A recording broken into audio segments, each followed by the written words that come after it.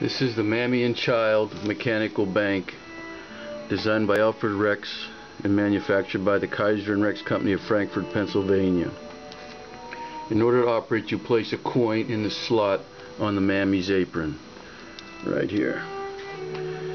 After you press the lever, the Mammy lowers the spoon as if feeding the baby. Her head lowers, the baby's legs rise, and the coin falls into the bank, like this. You can see here, you can even use a larger coin.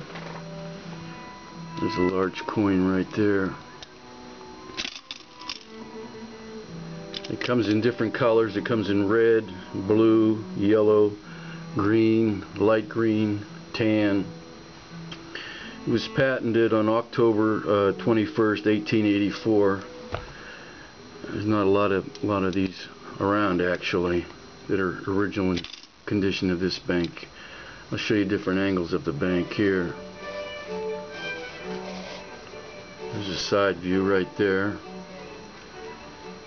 and here's another view here from the back,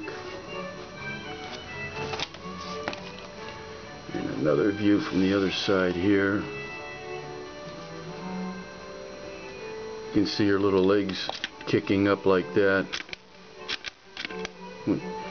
Some people think that instead of feeding the baby, the Mammy's giving her like castor oil, something she doesn't like, because as you see the action, she kind of kicks her legs up like it doesn't taste too good.